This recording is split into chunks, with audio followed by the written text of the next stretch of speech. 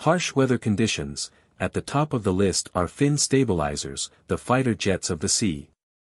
Most modern ships now deploy these adjustable wings that work much like the ailerons on an airplane.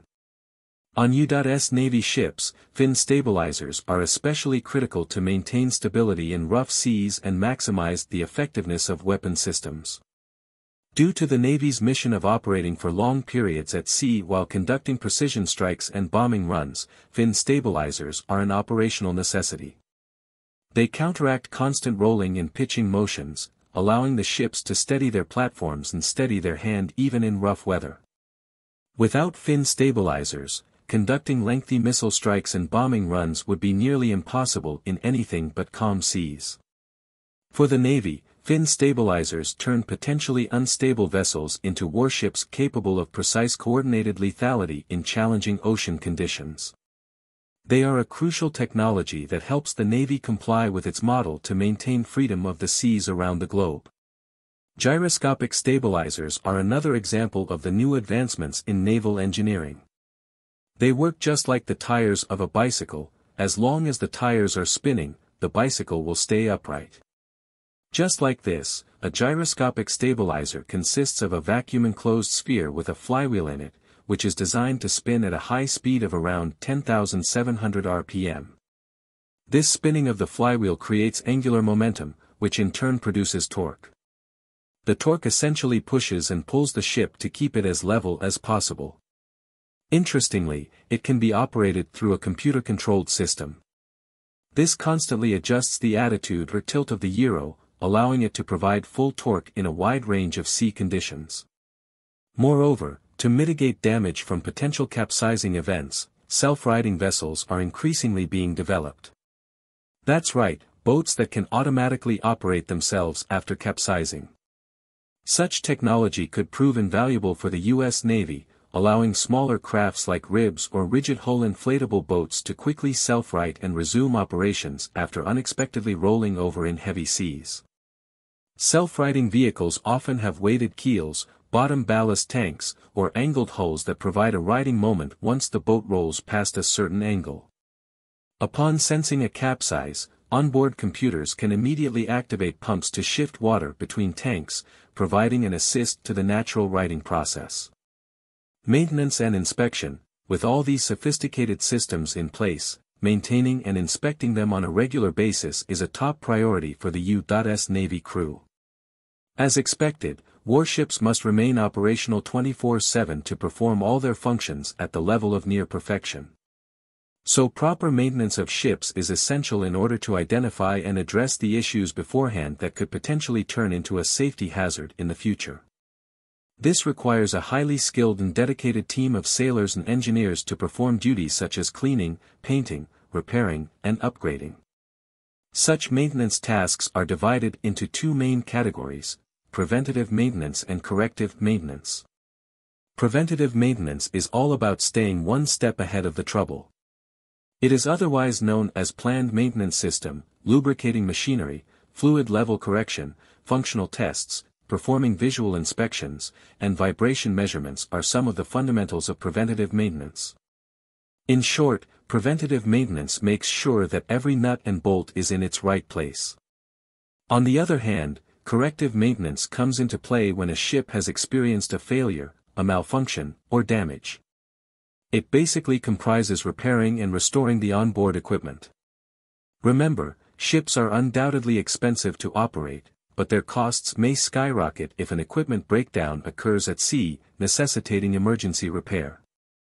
Therefore, preventative maintenance helps keep operating costs in check while reducing the risk of equipment breakdowns that could lead to capsizing. In addition to these procedures, dry docking and overhaul maintenance are also conducted. To understand them, dry docking removes the ship from the water into a basin, allowing inspection and maintenance of submerged parts like the hull, propellers, and rudders, work not possible underwater. Meanwhile, overhaul maintenance involves disassembling, inspecting, repairing, and reassembling various ship systems. Every system on U.S. Navy ships must be in top condition to withstand unexpected storms.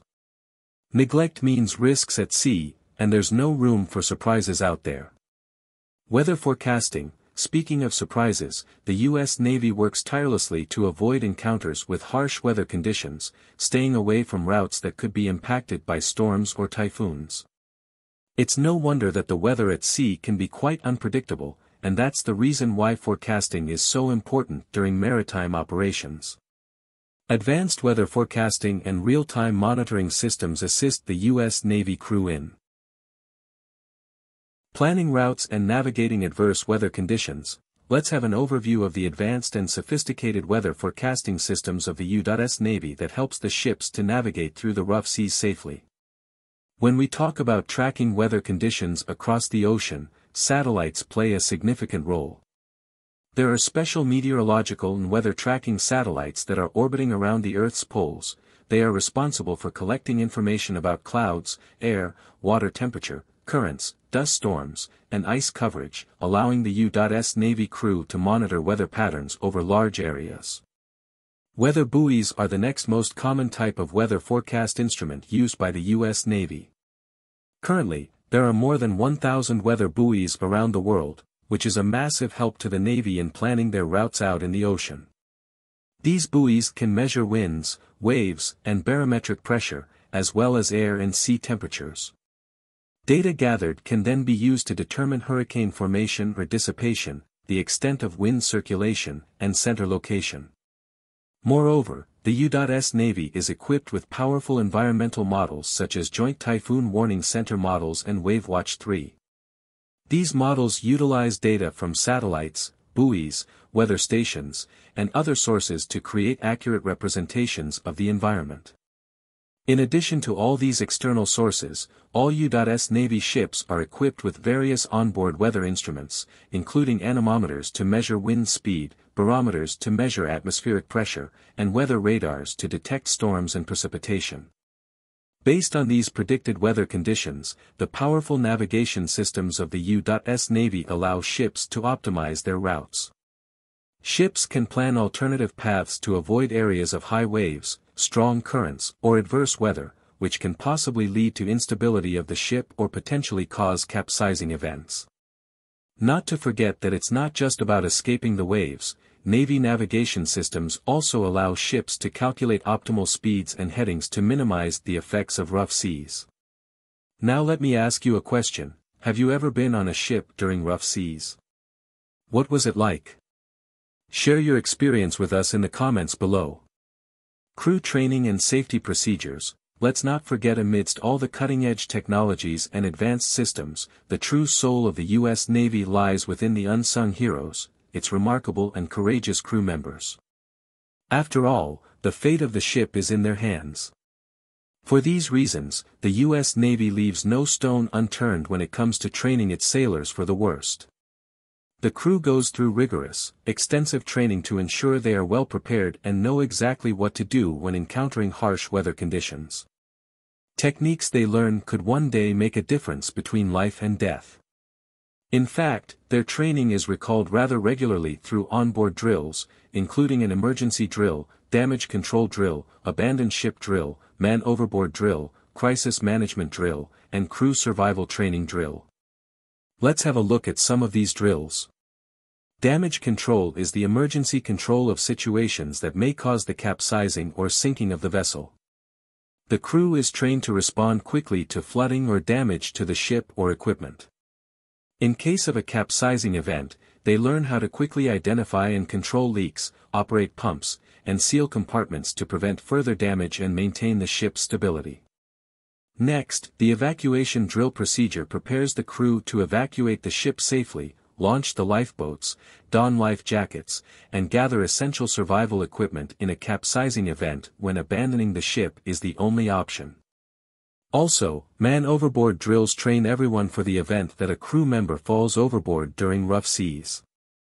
This drill prepares the remaining crew to execute a swift and organized rescue operation and to follow medical emergency procedures.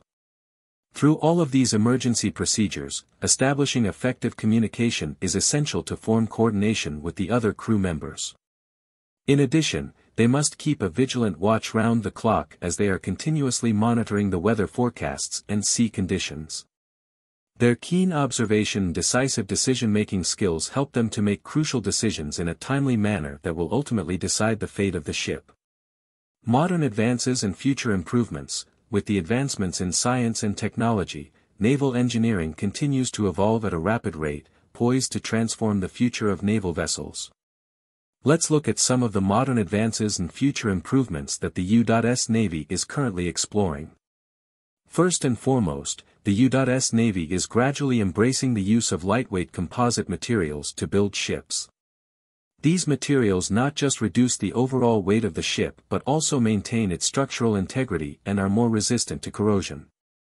All of these go hand in hand to prevent capsizing. Other than that, let's talk about something not too commonly heard, the virtual reality training of the crew.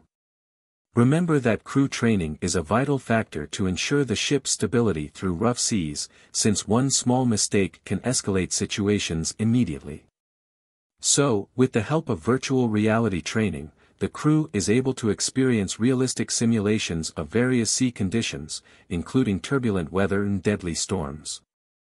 It helps the crew to develop effective decision-making skills and practice crew coordination, which is crucial for efficient teamwork. In addition to this, the U.S. Navy is also working on creating adaptive hull surfaces that are capable of adjusting to changing sea conditions. Yes, you heard that right, the hull would be able to change its shape based on the speed of the ship and sea conditions it encounters. It not just helps to keep the ship stable in rough waters but also enhances the hydrodynamic efficiency, resulting in the reduction of fuel consumption, a win-win situation. Another intriguing prospect is the integration of artificial intelligence and the stability systems of U.S. Navy ships. AI algorithms could continuously analyze sensor data and adjust stabilizers in real time, making split-second calculations to counteract adverse conditions. We're looking towards a future where U.S. Navy vessels are equipped with self-learning systems capable of anticipating and preventing potential capsized scenarios. These advancements might very well change the game for future naval operations, and we're all eager to see what's next. This brings up a question: are there any current or former sailors out there who've weathered a storm aboard a naval ship? How did it feel? What was your experience like? We'd love to hear your stories and insights. Share them with us in the comments below. Lastly, we'd like to thank you for tuning in. If you enjoyed this video, please hit the like button and subscribe to our channel for more riveting videos on the U.S. Navy and its operations. Click the bell icon to stay updated. See you in the next one.